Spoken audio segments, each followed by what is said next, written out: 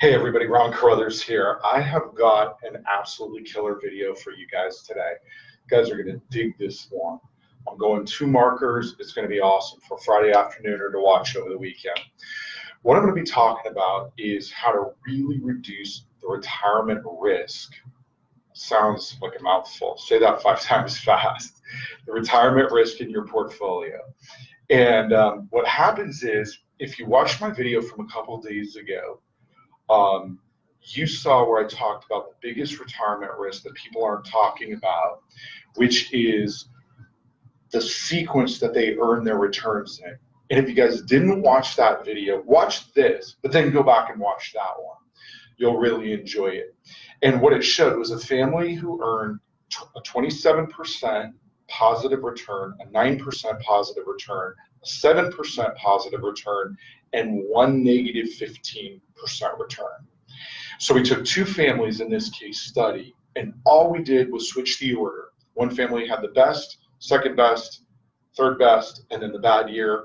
In that order repeating, the other one just reversed the order. It was the worst year, then the least good year, the 7% year, then the 9% year, then the 27% year. And so what happened in there was one family ran out of money 13 years earlier than the other family did. And all that got changed was that sequence. And so what it meant was average and actual rates of return are not the same. So the sequence that you earn your money is one of the big risks of retirement. The second thing that's a big deal is market risk, which we're going to talk about today. How do you remove some of that pressure on your portfolio to perform? Wow, the alliteration is out of control today. It's Friday. And by the way, I didn't even mention I'm broadcasting from the world headquarters of Life Pro Financial Services, our business partners on that. These guys are super cool. If you've ever gotten a report from us with numbers on it, these are the guys that helped put it together. So on this, I'm actually going to have to go to my notes here because it's an actual case. Just modified ever so slightly for one of our clients, so the numbers are all round, where you can see how we took a lot of that pressure off of that market risk. Inflation is a big risk for a client's portfolio, and then outliving the money, because longevity is a big deal. Also in that video, I talked about the 4% rule and kind of why 4% isn't really the preferred way that we like to see our clients take their money out, at least not if all the money's in the market. So let me show you how this works. Before we get to that, I want to talk to you about one other thing, which is yesterday I had a free gift for you guys, and it was a report on how you handle kind of your natural defaults personality-wise in 4 major areas: processing information, managing change, implementing strategies, and there's one other in that report. And what I'm going to do tomorrow is go through and walk you through a couple of those. I saw a ton of you guys took advantage of that. By the way, if you haven't yet, and you're not on our email list, so you didn't get the email with the link, just write the word gift in the comments section here, and I'll send that to you. It's me personally doing it. It's not automated. We haven't figured that out yet. So you might have to wait a little bit. But for right now, I'm going to go through and put that down, and then tomorrow, Saturday, I'm going to record a video for everybody who did it to kind of show you the results. And again, you're welcome to use that as much as you like. You can get your spouse to do it, get your family to do it, get your kids to do it. It'll really help you and give you instructions like, this is the way they like to receive information so you get the maximum result. This is what they don't like. And all of this was written by behavioral scientists who worked with a lot of families, thought about money, among other things, to really help them relate better to each other. And we actually started using it in our practice to help us be able to communicate with our clients better. And then we found the natural byproduct was they communicated with each other better and with their kids better. So if you want that, it's free. It'll take you about 10 minutes to do. Just pop the word gift in there. Now, for today's lesson, we're going to show a case study of someone who is 65 years old, wanted to work another 5 years. So here's kind of your basics. And I jacked up my arm. Oh, the pink pen. Well, I have pink and green. We'll save the green for later. We're going to start with the pink, okay? So here's what happened. He had $750,000, and he was 65 years old. And yes, I did hurt my arm at the gym, so I can barely lift it. It's bad. Anyway, what he wanted to do was the 4% rule, but he wanted $40,000 a year. So what does that mean? Well, he's going to work 5 more years. So we got to get this 750 to $1 million. All right. So the first question I have for you guys, I'll give you a second to think about it. If we've got 5 years and we've got 750,000, what rate of return do we have to earn to get that 750 to $1 million? If you don't have a calculator handy, the answer is 5.92 actual. That's what we have to actually earn to make that happen. Now, is that doable? Sure, it's absolutely doable. But is it guaranteed? No, it's not, because to do that, CDs aren't going to pay that. Probably bonds aren't going to pay that. So we're going to have to take some risk. And of course, that means we go into the market. And if we're going into the market, what can happen over the shorter time period? See, the market works best over long time periods, not over short time periods. So if we've only got 5 years, what can happen? Well, what if today was 2008, October 2008? Not only is he not getting his 5.92, his 750 is going to go down and might only be 400,000. This poor fool is going to have to work until he's 75, waiting for it to come back. We don't want that. So let me show you what we do to take the pressure off of this portfolio.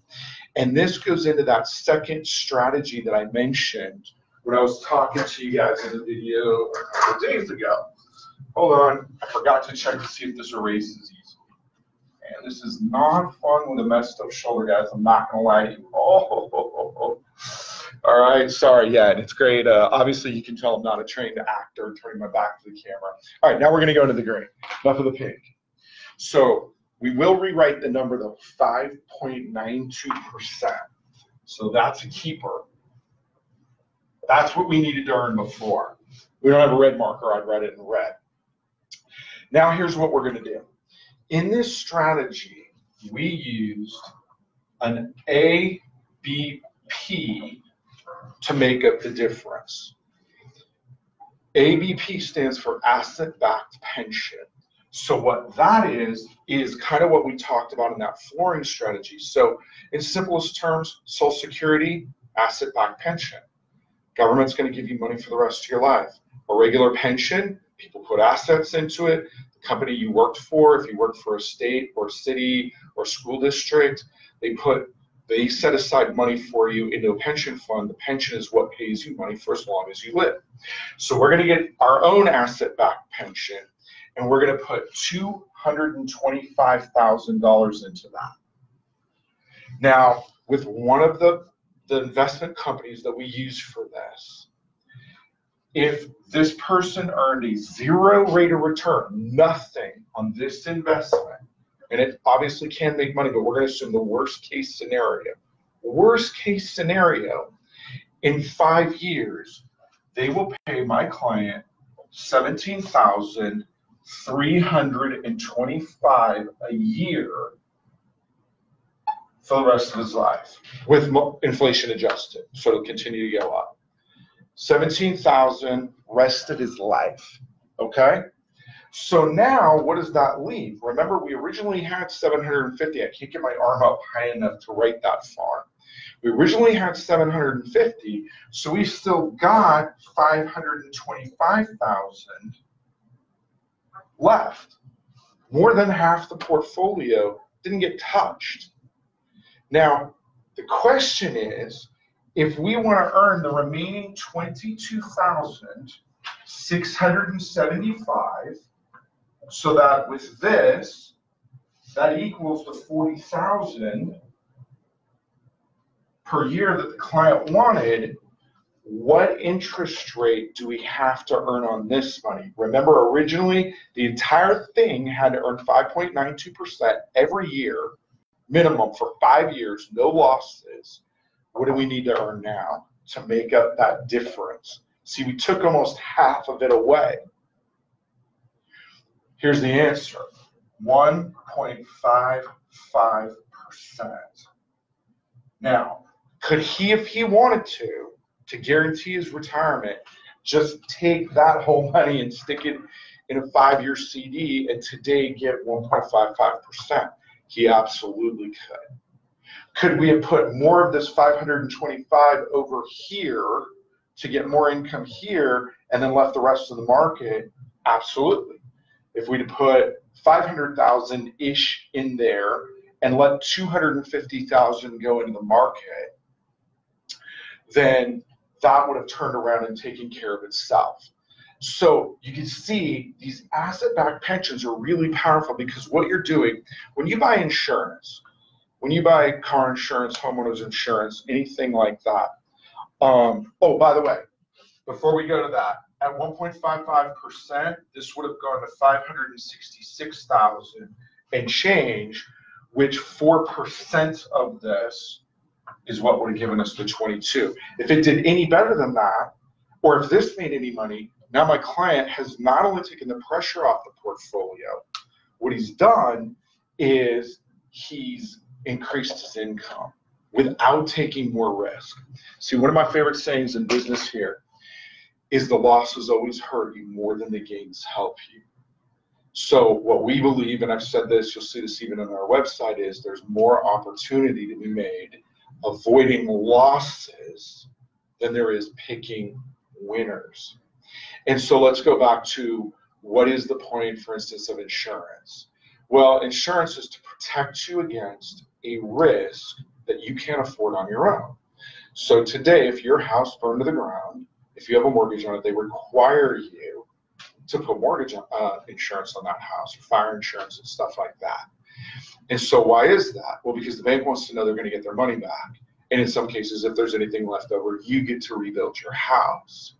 Because most of us couldn't afford to rebuild a $200, $300, $400, $500 million house. Question is, can you afford to have the market losses when you're retired and not going back to work? So think of this as protection against your income, so that we've taken that pressure off the portfolio. We've now got 74% less that the portfolio has to earn. If it earns more, great. And we still have taken a lot of steps closer towards guaranteeing that we're going to get what we want. What I see in my practice day in, day out is way too many of my clients have way too much money in the market. And when I ask them, what happened to you in 2008? They're like, dude, I got killed. Like, it was bad. And as a financial advisor who's been at this, I'm in my 29th year. College I've been in, I think this is my 26th year. But in finance, 29th year. So really all I've done except bartending my entire professional life. And I wasn't a very good bartender. It's a high-end restaurant. I was a pretty good waiter in the high-end restaurant business. But I was a so-so bartender. But anyway, this is how I made my living. So I was in the business in the early 2000s when the dot-com meltdown hit. And I can tell you, got a couple panic phone calls, but it was kind of this nice steady decline. In 2007 and 2008, it was more of a sharp cliff, and I took more panicked phone calls from clients in 3 months in my career than I did the entire 3 years of the dot-com meltdown. My client base was a little bit older, a little bit closer to retirement.